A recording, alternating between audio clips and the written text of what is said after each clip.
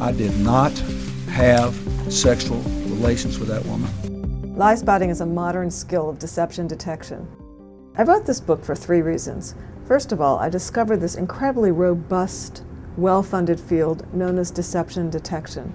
I really wanted to bring this information to everyday people, to anyone who wanted to get to the truth. Why shouldn't everyday people know, for example, that liars freeze their upper body? Why shouldn't everyday people know how to spot a fake smile a mile away? Why shouldn't business people know how to baseline someone? Why shouldn't everyday people know how to read someone a little bit more carefully, listen more carefully, observe behavior carefully, get closer to the truth? Second reason I wrote this book is I think we have a deception epidemic going on in our society. You've probably been lied to at least 25 times today, and some researchers would say up to 200. The third reason I wrote this book is I think we need to get much closer to each other face to face. We're spending so much time updating our Facebook friends, tweeting and texting snippets of information and interpreting them out of context. I think it's time to open up the door, walk down the hall, and actually shake the hand of the person you're doing business with. Now, there are a number of reasons for our sorry lie detection skills. One of them's kind of a good reason. We have a truth bias as Americans. We grow up thinking if someone tells us, oh, I sent that report last week, we grow up thinking they're telling the truth.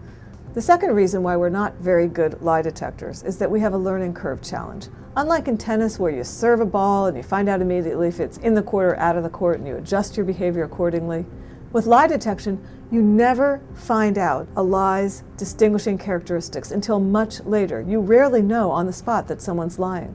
In my book, I'm less concerned with white lies and much more concerned with the high-stakes lies that influence important choices like who to do deals with, what to buy, where to locate, who to vote for.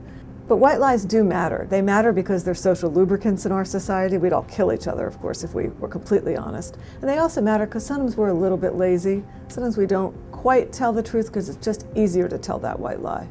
I have 2 pieces of advice for people who want to become lie spotters. One, buy the book Liespotting, because the research is fascinating that's in the book, and the 5-step method, the basic method for getting to the truth quickly, is very easy to learn. But the second piece of advice I have is more serious, which is that you have to understand why you want to be a lie spotter. It's not just about being the nitpicky kid in the back of the room that says, gotcha, gotcha, there's another lie. It's not about figuring out when someone's eyebrow twitched. It's really about getting to the truth and building trust, getting beyond lie spotting. Deception is serious business. Last year we saw $997 billion in corporate fraud alone in the United States. That's an eyelash under $1 trillion. Deception is dangerous to business, it's dangerous to our country. It's not particularly good for preserving family harmony. And when you tell a lie, you do your part to undermine trust in our society. I wrote this book because I think we have a deception epidemic underway, and I wanted to do my part to shine a light on it.